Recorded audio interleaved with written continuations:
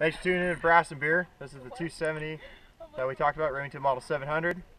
We got us up some tannerite set about 100 yards away. We're going to see if we can bust it open.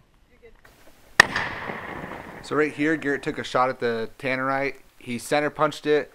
For some reason, the tannerite didn't explode. I'm not sure why.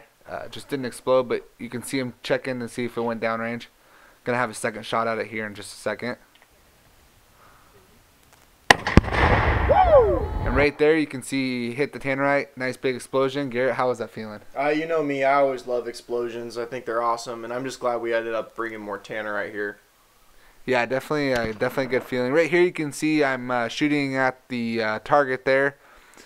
It's gonna we're gonna take about a total of 4 shots, and as I'm shooting, they progressively get better. So it's been a while since I've shot the rifle, but it's a good feeling. Yeah, for someone who is not overly familiar with this rifle, how do you feel it shot? The trigger was real gentle. I like the pull on it. It feels real smooth and everything. Not a whole lot of recoil on the gun, so that's always nice too as well. And I mean, like I said, as I shot it, I got a little bit more comfortable with it, and eventually got a bullseye.